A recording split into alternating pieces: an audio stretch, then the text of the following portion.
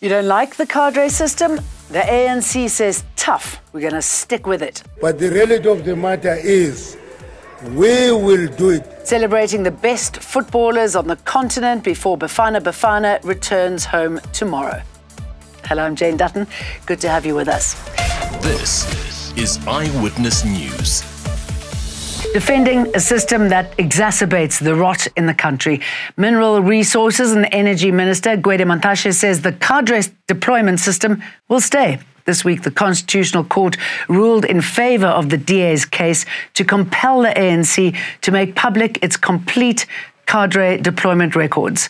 Mkhwebane used today's debate into Ramaphosa's State of the Nation address to defend the policy and the president who chaired the ANC's deployment committee while deputy president.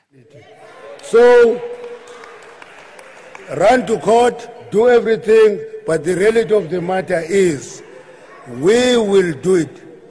You will get your report, but we'll continue deploying people who are capable. DA Federal Chair Helen Zille says the party's win is a massive victory for South Africa. A lot of people inside the ANC have those records, and they're all fighting with each other now. They don't know what we know, and they know what each other know.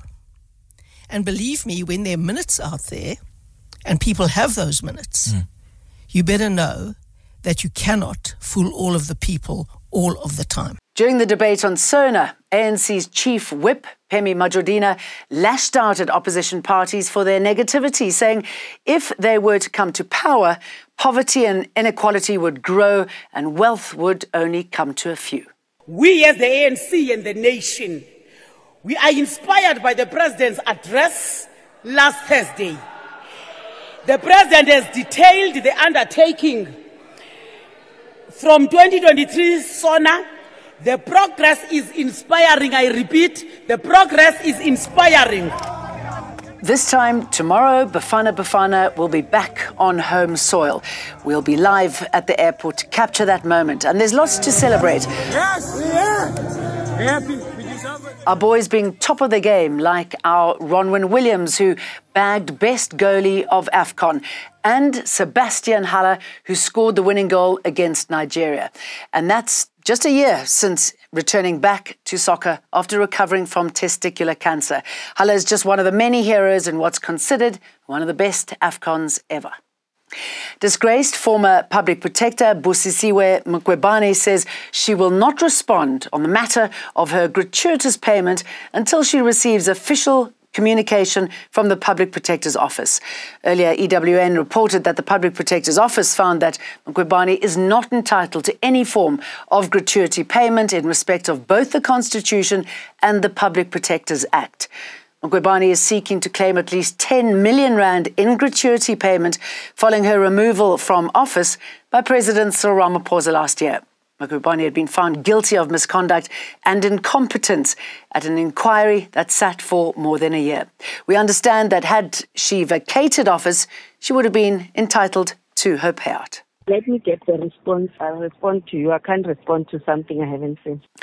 A sex worker who claims to have almost fallen victim to alleged serial killer Sifiso Mkhwanazi has concluded her evidence in the trial against the 21-year-old.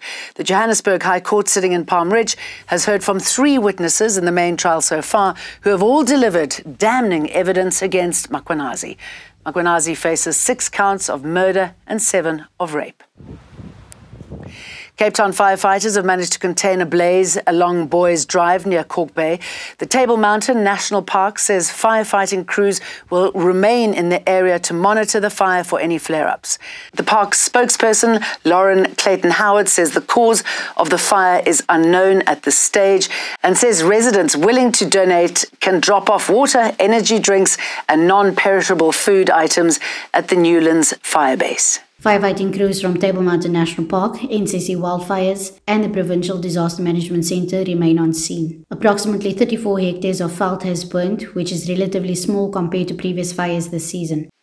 Some news out of the continent. The US Senate has passed an aid package to Ukraine and Israel with $14.1 billion potentially going to Israel's war against Hamas and almost $10 billion for humanitarian aid for civilians in conflict zones, including Palestinians in Gaza. And President Cyril Ramaphosa has ordered the employment of 2,900 SANDF members to assist in the fight against illegal armed groups in Eastern Democratic Republic of Congo. The president says this is in line with fulfilling South Africa's international obligation towards a SADC mission to support DRC. The group will be in DRC from the 15th of December this year and will serve until the same date next year. So we'll see you back for Valentine's Day tomorrow. Remember, you can download our EWN app found at any app store. Eyewitness News, in touch, in tune, and independent. For the latest, log on to ewn.co.za or ewn.mobi.